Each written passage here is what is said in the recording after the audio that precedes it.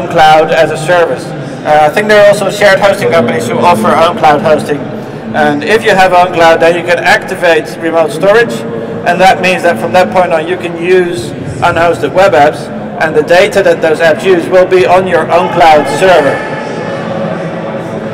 We're also talking with some people from the FreedomBox project. The FreedomBox is like a small plug server, for instance, Raspberry Pi they have over there, or a bit bigger, but like $100 small server that is like this big, and that you can have in your home, and that you can have your files on outside of the control of any governments or companies that might want to get their hands on it.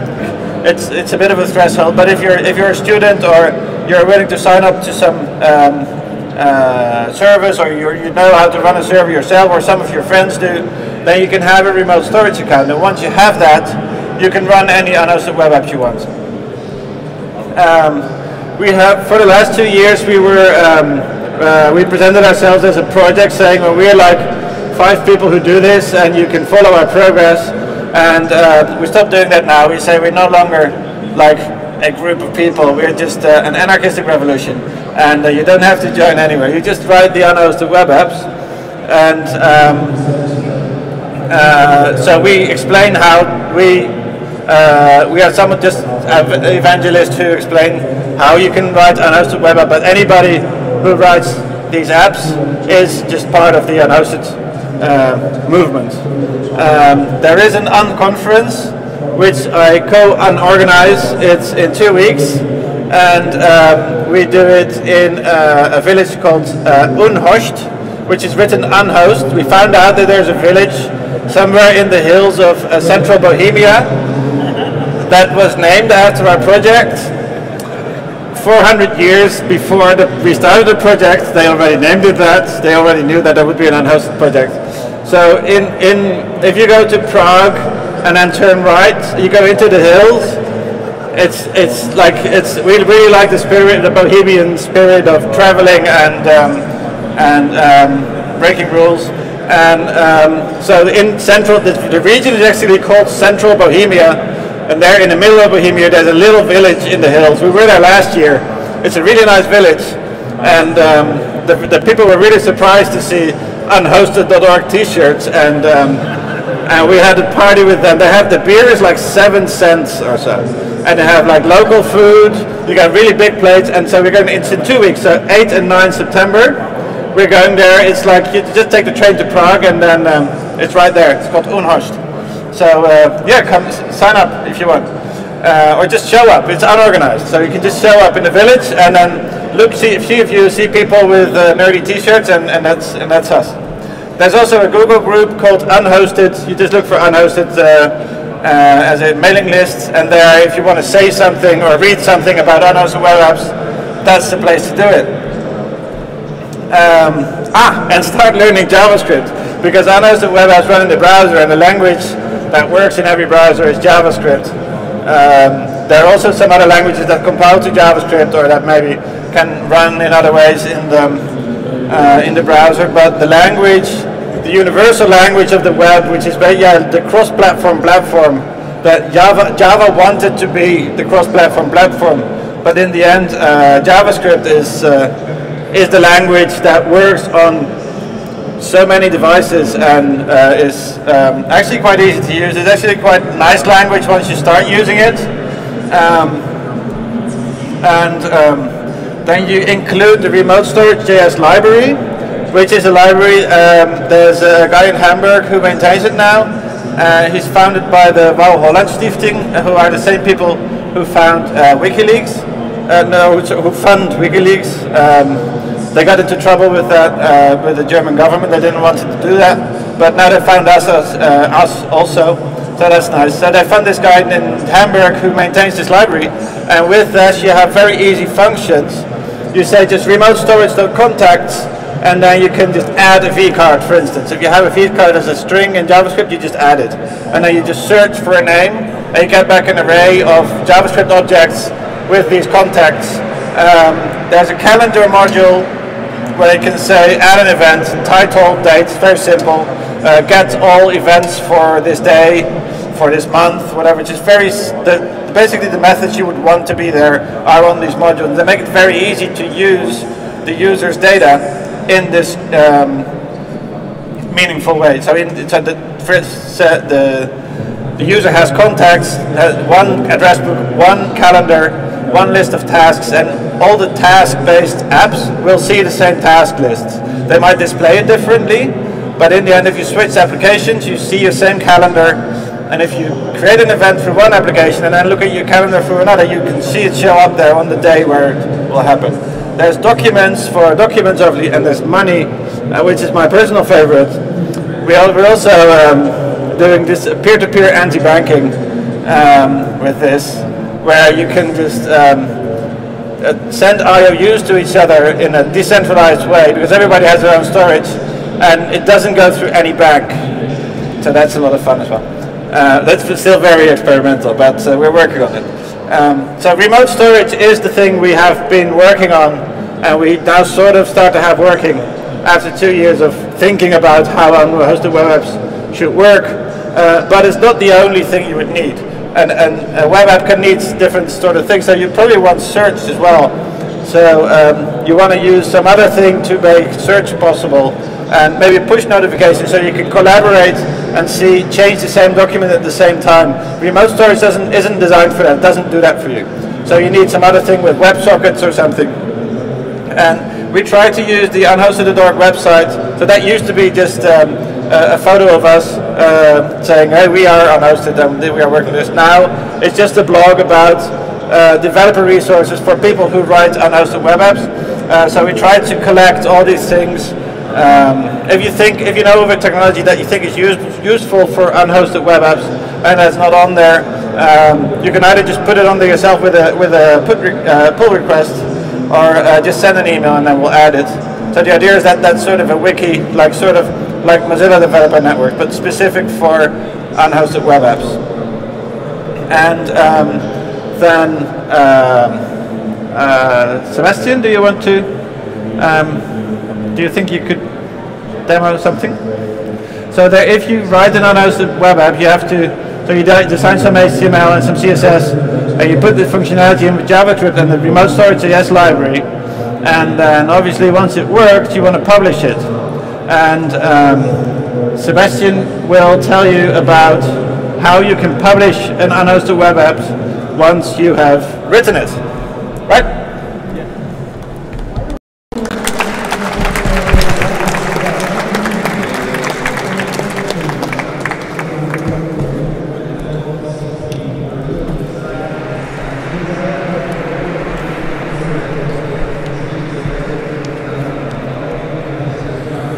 Nice work.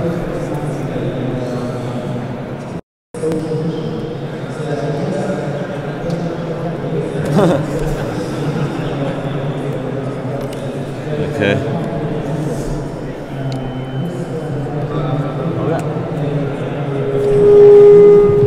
It's a bit hard to. I don't have the setting.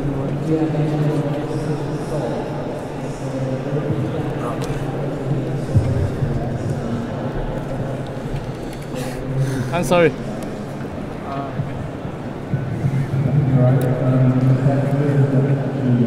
Okay.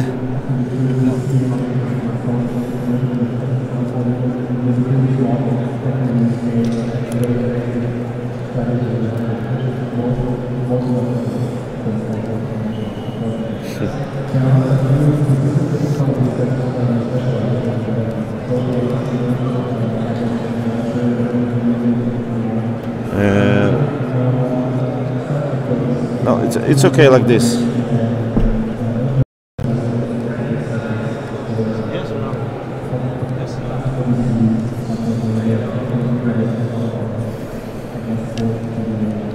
Okay, if you let me the mic.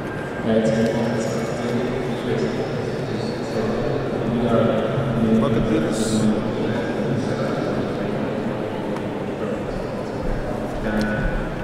Okay. Do you hear me? Not really. Okay. Okay. Sorry for the delay. We didn't really set it up beforehand. So I give the word back to Michiel after this. He just asked me to tell you about how to deploy and distribute JavaScript apps a little bit. And then you can do Q&A and ask Michiel a lot of questions because you probably have some. So as Michiel already said, the easiest option is probably to just put it on GitHub pages. It's kind of their static hosting for usually documentation stuff, but you can also easily use it for apps. So you just, obviously that's for open source apps, you have to publish your source code then on GitHub, and you can then just go to like something, your username slash the app, and basically you have the JavaScript app hosted there. So this is pretty much the easiest thing, but you don't get all the nice stuff like install mechanisms, application cache manifests and all that stuff. You would have to do it all on your own. And so we're working on a project called 5apps, which is basically GitHub. Well, half of what it is GitHub pages on steroids. With a lot of, we just automate the head out of everything, and you just push your app, and then you can install it in Chrome and on your with the Mozilla Open Web Apps. You can publish it in the Mozilla Marketplace for Firefox OS when it comes out in January next year. I'll just give you a really short demo of how to do that and how easy it is. And this is all basically open source technologies. We're not using anything proprietary. You can do everything we do yourself. There's no login. You just have to read shitloads of documentation and fight all the bugs yourself if you decide not to use a service like that. So basically you just, it works, who here uses GitHub? Oh, lots of people. Who here uses Heroku? A few people. So it's basically a little bit like Heroku. You also push to a Git repository, and then your app will be deployed in the background. So you just create an app.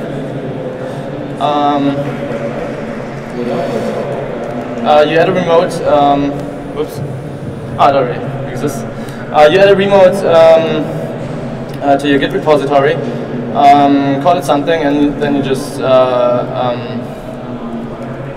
push your master there, or push a local branch to the remote master. Whatever you push to master, when you don't change something, you can obviously not deploy it anymore.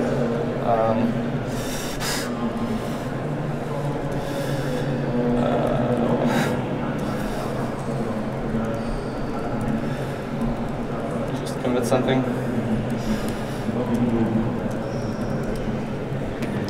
Sorry.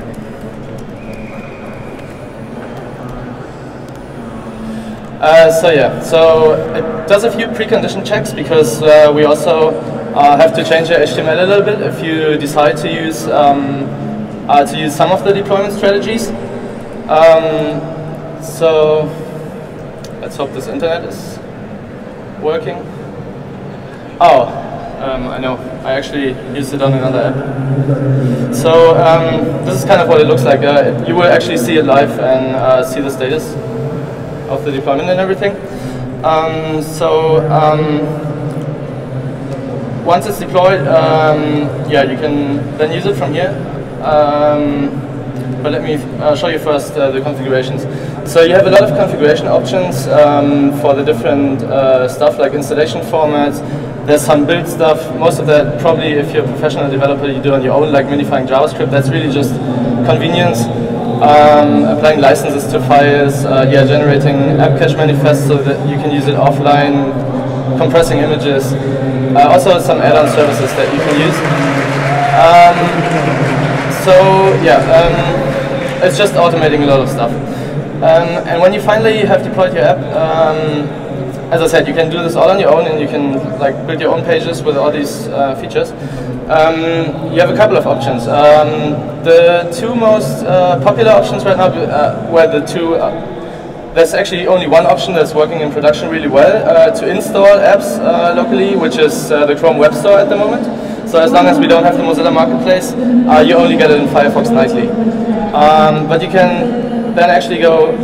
Oh yeah, and Google just changed their policy last week so that you cannot easily install third-party packaged apps from somewhere other than the Chrome Web Store anymore, which is a little bit annoying because we have to do this now.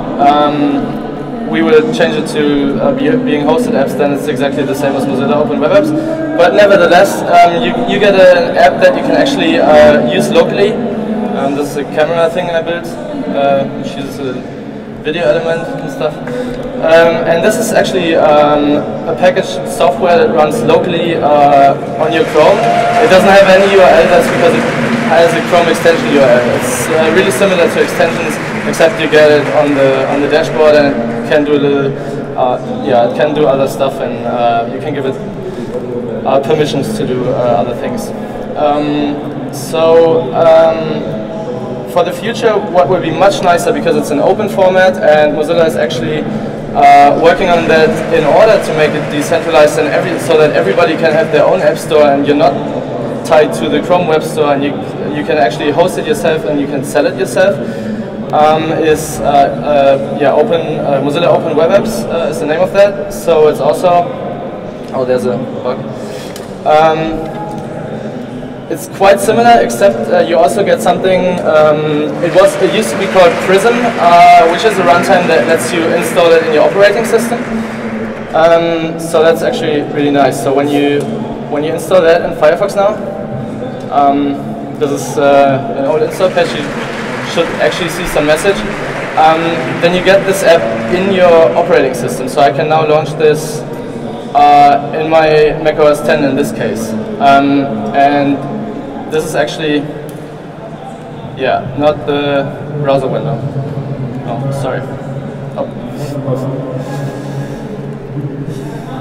Yeah, so now you have a software running locally on your, this one will only run locally when you have the app cache manifest, which, as I said, you can just put a button, activate that, and then you get that for free on Firefox at least. And yeah, you have that, your app switcher is like any other software you have on your machine, except it's all a web app.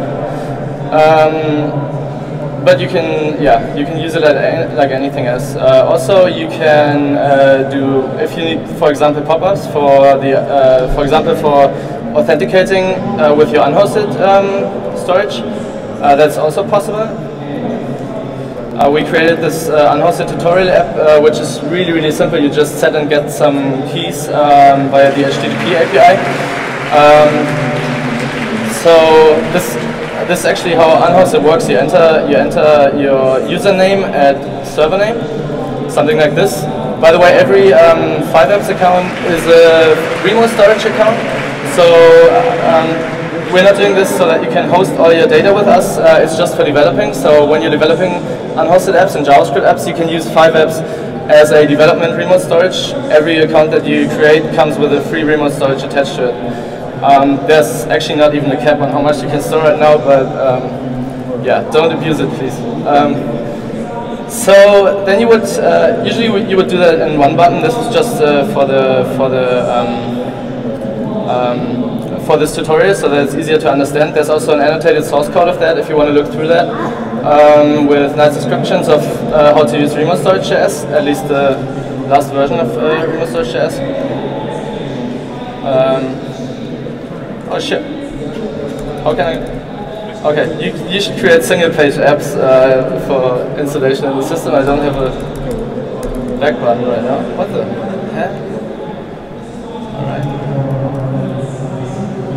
Okay. But you can indeed also open pop-ups. Sorry, you probably don't.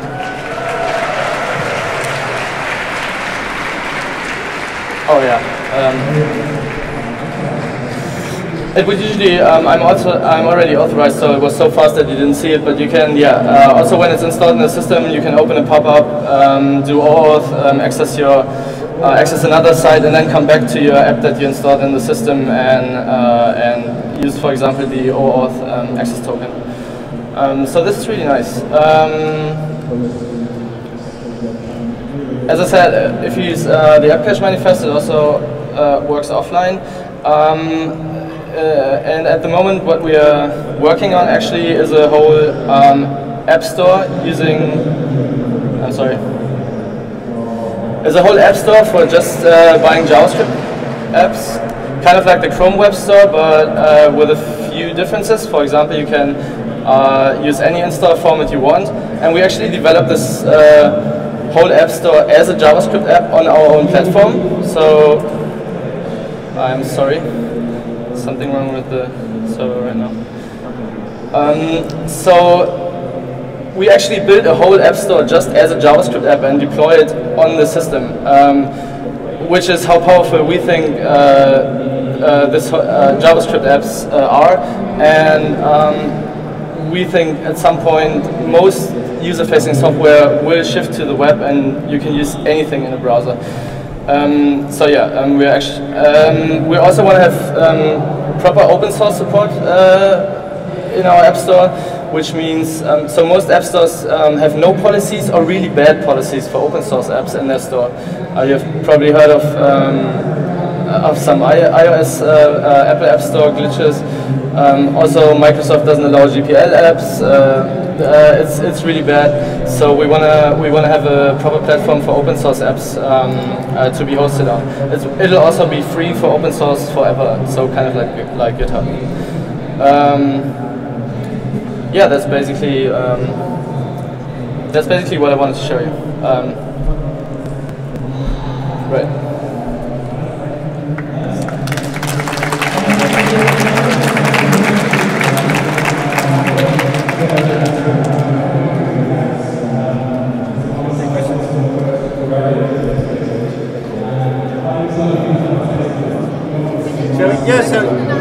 Yeah, we can both take questions now.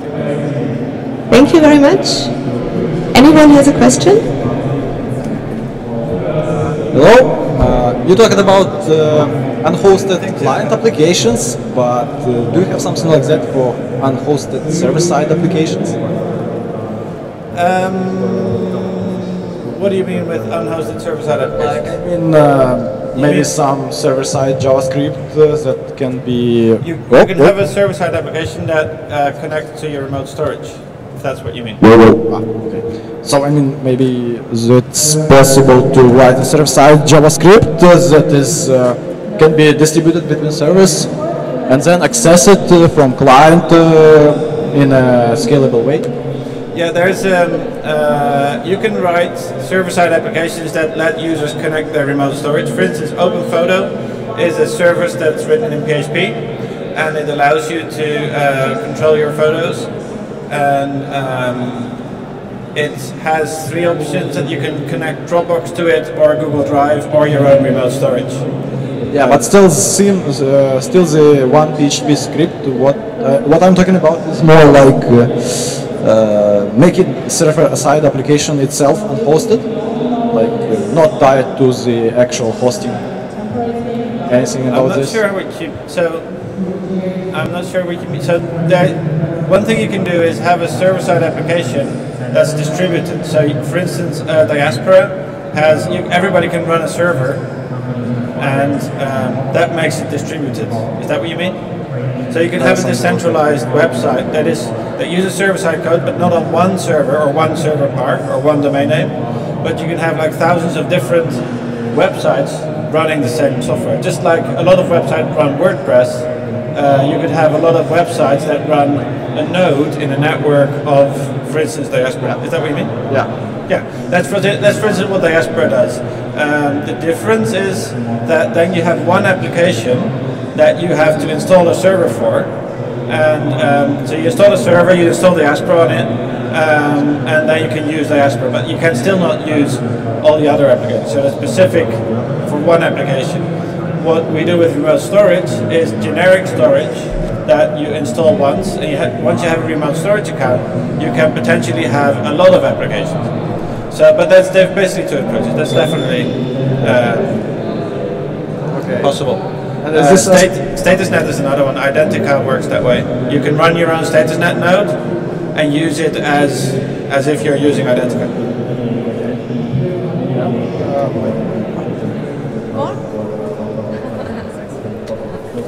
Anyone has another question? Nope.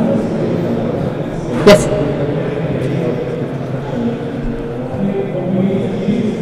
What format is the user's data stored in on the instance? Is it human readable at all? Yeah, it's JSON LD. So linked data is, the idea of linked data is that you store in the file, you use links just like you use in hypertext. And originally linked data was proposed as XML, but that's a bit hard to read. So now there's a new, just an adaptation of linked data to JSON. So that's easier to use with JavaScript. That's also not easier to use than XML. So it's called JSON LD, and that's the format we use for the data. So it's not entirely human readable, but it's sort of, a programmer can just read it. You can just see all the fields.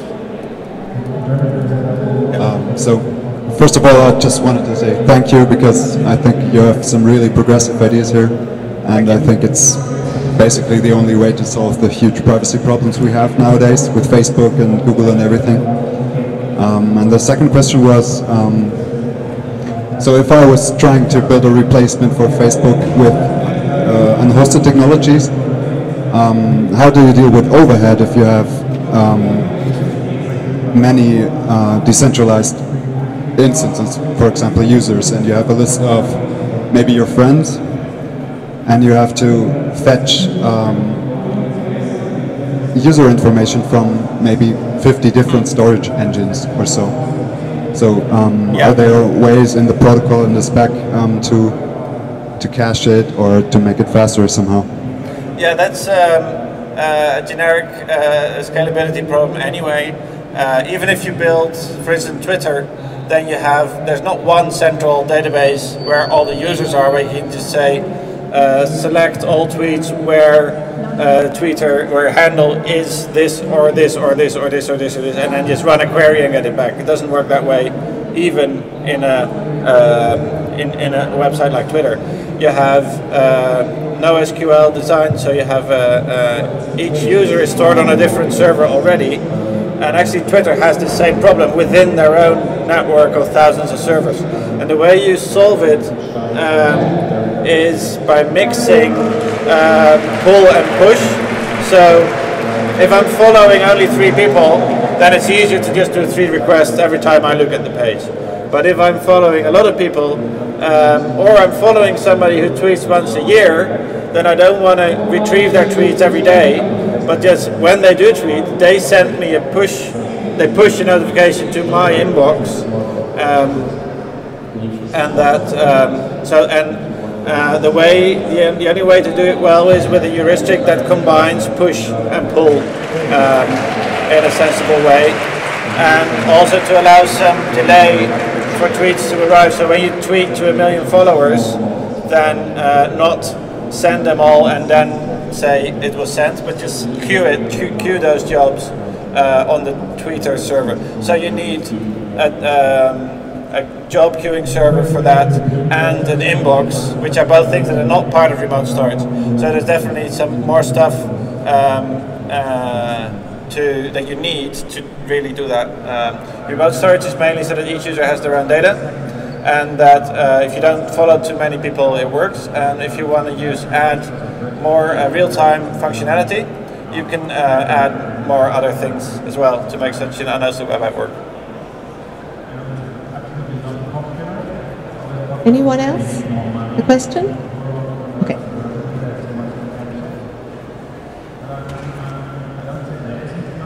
Hi, this is more a question to Sebastian.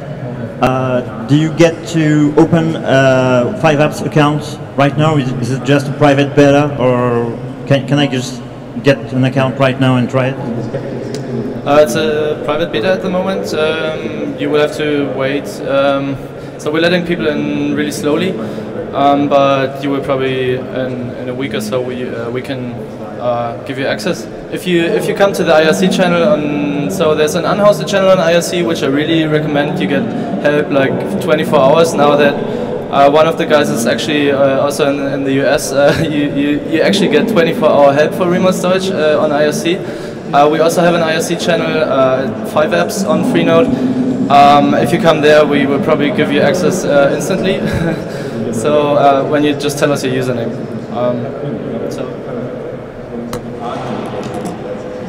Looks like that was it for now. Anyone else? No. Thank you very much.